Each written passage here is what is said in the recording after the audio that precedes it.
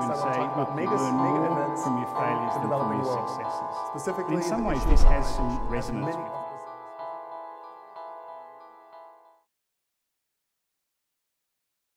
Good morning. How's everybody? Thank you for the kind introduction. It's true. At daytime, I work with technology, and at nighttime, I make art. And I'm going to tell you a little bit about art and technology. Art and technology have interacted in interesting ways throughout the ages. One such example is photography. This is probably the first photograph ever taken. It was taken in 1826 by Joseph Niepce, and he was experimenting with light-sensitive materials to capture projections from his camera obscura. At the time, the only known way to capture sort of an accurate picture of anybody was painting.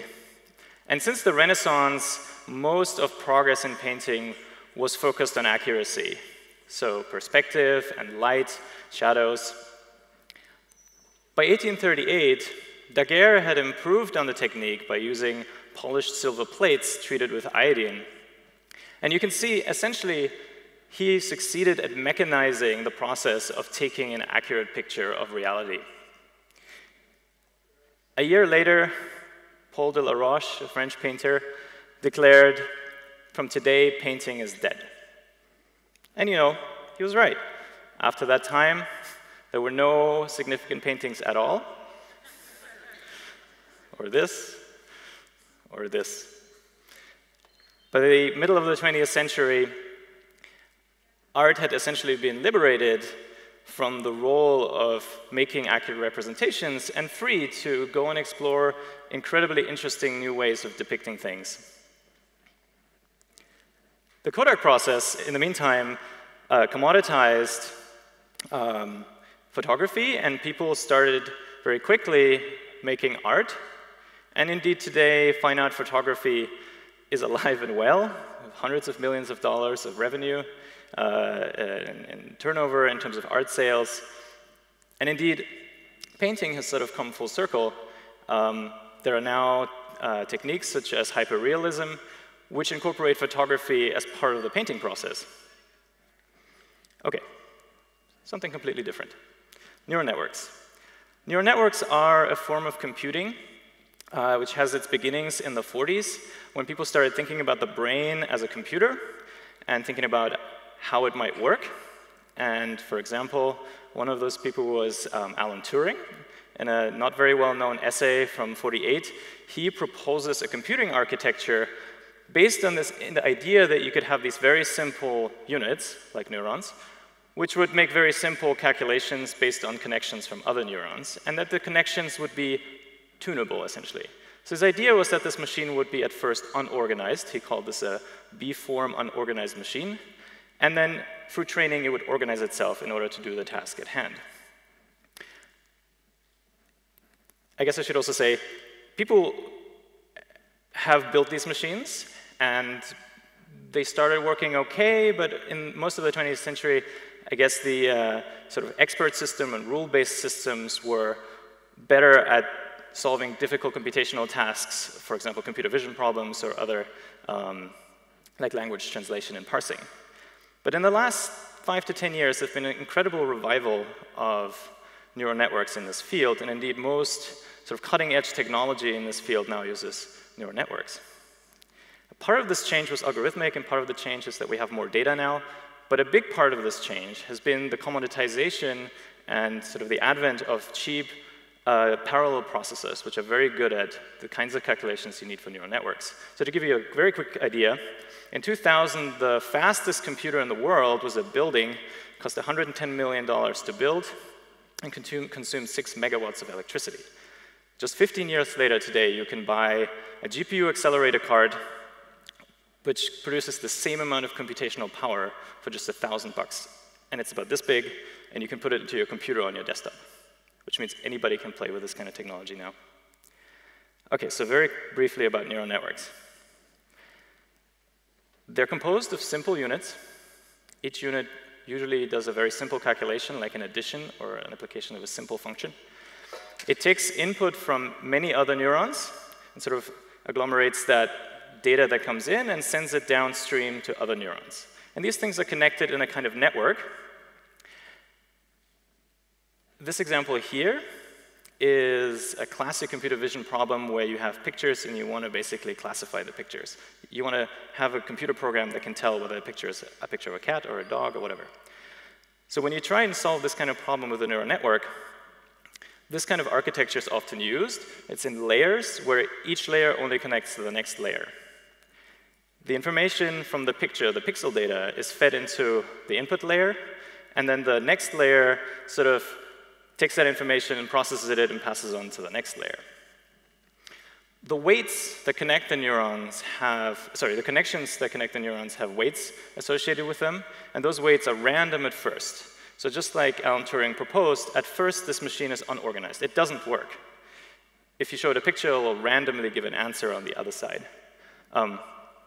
By the way, typically on the far side of the network, you have sort of fewer and fewer neurons. And at the end, you might just have a very small number that represents sort of the results, the target classes. In this case, it would be 2, say, cat and dog. And when you feed information through the network, it runs through like this, and then you get some answer. Now, at first, this doesn't work. We need to train the network. And this is basically the essence of the thing. These kinds of machines are capable of extracting the salient features from any kind of input data, in this case, pictures. So we would show the network thousands and thousands of examples of cats and dogs, and each time we would tell the network, this is a cat and this is a dog. And if it gives the wrong answer, which at first it will do all the time, you adjust the weights of the network in such a way as to elicit the correct answer more likely. And if you do this over and over again in an iterative way, you end up with a computer program that can distinguish pictures of cats and dogs even in cases where it's never seen that particular pictures before. And that's kind of the point. It generalizes what makes a cat and what makes a dog. Now, what's remarkable is that it self-organizes in such a way that the layers that are close to the input data, basically the neurons in those layers become reactive to simple features like edges, corners, or combinations of them. And then as you move through the layers, the features that the neurons respond to become higher and higher order.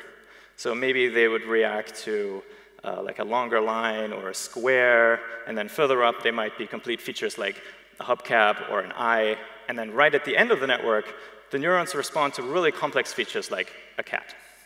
Interestingly, people have found very, very similar things in our own brains, in the visual system, through different layers, also extract higher and higher order features. Once you have a network that's trained this way, it should be possible to also run this thing backwards. If you have a thing that knows everything about what a cat is like, it should be able to produce new pictures that look like cats or dogs. And so these are called sort of generative neural networks. And I'm going to show you a couple of examples of this kind of neural network. One of them started with experiments by Alexander Mortvintsev at Google. He was interested to create visualizations of the internal knowledge sort of stored in the neural network.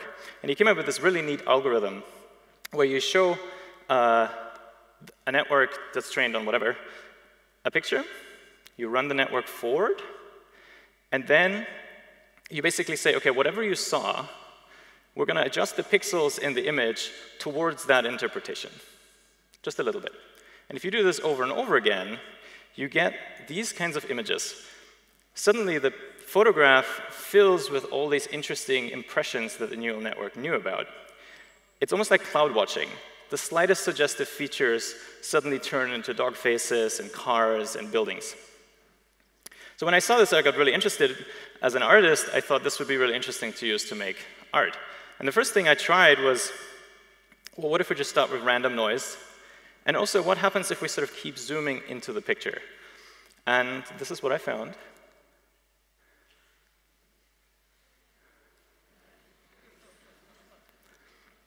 So you get this really interesting sort of fractal world appear, where the network keeps over-interpreting and over-interpreting the image.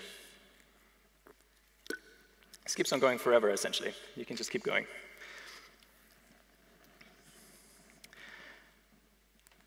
What's interesting, too, is that depending on where you do this in the network, it reveals sort of the level of the kind of features that that layer cares about. So the early layers, like I told you, care about very simple features, lines and edges and so forth. And you get pictures that are composed of those kinds of things. As you move through the network, you get higher and higher order features, windows, or mountain ranges, or entire concepts like buildings or trees. So these images are just sort of spewed out by the network based on the rules that it extracted from natural images that it saw during training. You can also ask a different question. You can say, okay, well, what does this one neuron care about? Like, what does it respond to? So if you optimize images with respect to a single neuron, you get much more focused kind of things. So this neuron cares about pictures, apparently, or artichokes, or wine bottles. And if you look at these kind of pictures in detail, you realize that they're actually not full-blown concepts. They're more like these impressionistic like bags of likeness. So you probably recognize this as turtles, but if you look closely, there are no turtles in this image, only turtle-like things, turtle-like features. And it is in your brain that you complete that illusion. You also get really interesting artifacts. So during training, evidently, all musical instruments were shown with the person playing it. And so the neural network thought, well, it must be part of the musical instrument. And so when you visualize them, it paints the musician in with it. OK, so images. What about prose? Same thing. You can train a neural network on text, and sure enough, it will produce more text like it. So in this case, this is work from Ryan Quiros from the University of Toronto. The neural network says, only Prince Darren knew how to run from the mountains, and once more, he could see the outline of a rider on horseback. The wind ruffled his hair in an attempt to locate the forest. He hadn't been in such a state of mind before, but it was a good thing. The wind blew up the mountain peaks and disappeared into the sky, leaving trails behind the peaks of the mountains of Mount Fuji. Text generated by a computer. I don't know why.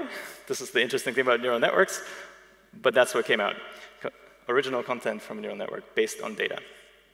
Music is another example. If you play lots of classical, say, piano music to a neural network, you can also produce new music. This is work by Daniel Johnson.